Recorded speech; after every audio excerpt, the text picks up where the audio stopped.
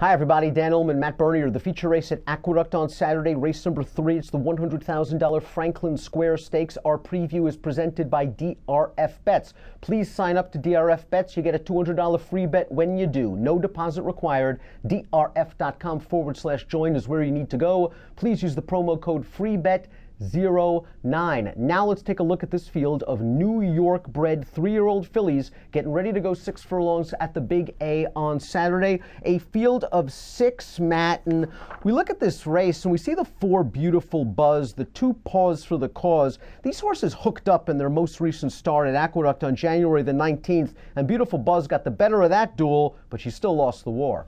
Yeah, I've got to be honest. I kind of look at that race. I went back and watched it again, and if you watch it just at face value, isn't Beautiful Buzz just a better horse than Paws for the Cause? I'm not trying to, downplay Kieran's horse at all, but I just kind of felt like of the 2 trips, Beautiful Buzz, she was the one that won the battle, and you're right, she lost the war that day, but I kind of look at this race and say, why all of a sudden should I expect Paws for the Cause to turn the tables? I agree. Paws for the Cause perhaps this time around is inside and is going to show some speed, but Velvet Trini to her inside is faster probably than both Paws for the Cause and Beautiful Buzz. I hope folks don't take the short comments at face value from that last race, where Paws for the Cause's comment of stumbled start, bumped at the 8th. She did bobble coming out of the gate, but soon righted herself to press Beautiful Buzz for most of the race. Beautiful Buzz came out a bit in upper stretch, caused Paws for the Cause to take up slightly, but I don't think Paws for the Cause was ever getting by. I think the plan for Paws for the Cause is this time form U.S. pace projector, where Velvet Trini goes to the front,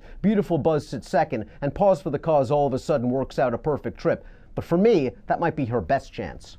Well, and the interesting thing there for me anyway, looking at a horse like Paws for the Cause, we talk about Beautiful Buzz, I have a hard time seeing the sort of script turned here. Paws for the Cause, the only victory thus far is in gate-to-wire fashion. And again, I know I harp on this probably too much, but until you prove to me that you can pass a horse, I don't want to find out for the first time. And I think that's the beautiful thing about Beautiful Buzz, where if for some reason, I'm not saying that she's going to be slow from the gate, but if she's a half a beat slow and the 1 and the 2 go, she's already shown that she can sit a little bit from off the pace. I love that sort of tactical versatility, and that's why I would take her every day of the week. The horse to catch is down towards the inside. That's the number 1, Velvet Trini, one of 2 in here trained by Bisnath Parbu. Velvet Trini does have big speed. She's either been first or second after the first call in her last 8 races. She was life and death to win, however, in a $40,000 New York-bred race on January the 27th. But she provides a hot pace for Trini Ninja, who might be the preferred half of this non-coupled entry.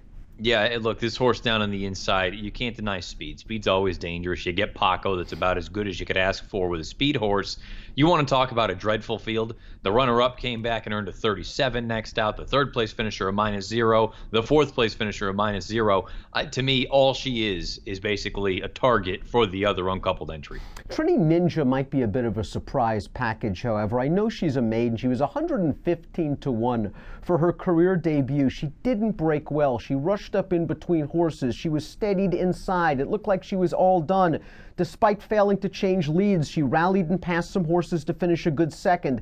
And then last time out in the Eastview Stakes, she just faced better horses. That English Soul is okay. Midnight Disguise came back to win the Open Busanda with a 76 buyer. Trini Ninja gets some pace here. Whether she's good enough to beat some of these, I'm not sure, but she sure fits better with this field than she did last time, I think.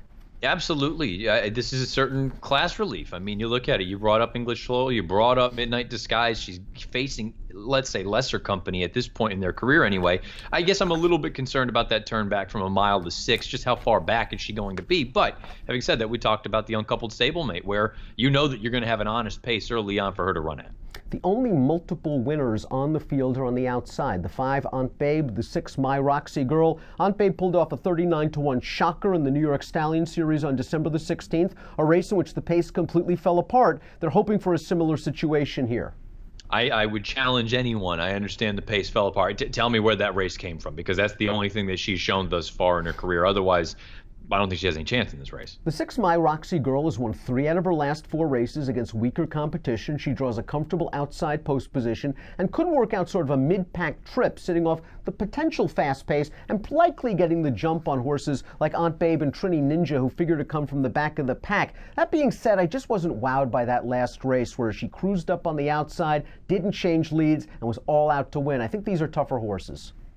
Yeah, you brought up the no lead change. That's certainly a concern. I also kind of look at it and say that run 2 starts back where she ran in behind Beautiful Buzz, she was never within shouting distance of this horse. So it's kind of hard for me to look at that and expect you're going to get some big forward move. But having said that, the most recent start and the 1-3 starts back, strictly from a numbers standpoint, she fits. Let's take a look at our top selections for the $100,000 Franklin Square Stakes. We both like Beautiful Buzz. We're hoping Angel Arroyo avoids a duel with Velvet Trinity. I'd be very comfortable sitting second, 3/4, a length off of that horse, attack on the turn, hopefully take over and hold off the closers. Yeah, I agree. You know what? They can either press the pace throughout if only the one horse goes. If the 1 and the 2 are both intent on going, she's shown in that career debut that she can set it 2 or 3 lengths off of it and still come with a run. I think she's the horse to beat in here. We'll both go with the 4, Beautiful Buzz, in the $100,000 Franklin Square Stakes at Aqueduct on Saturday. Again, if you're playing the Big A card from home, do so with DRF bets, please. $200 free bet, no deposit required. DRF.com/join is where you need to go. The promo code is FreeBet09, and approximate post time for the Franklin Square is 1:50 Eastern. Good luck.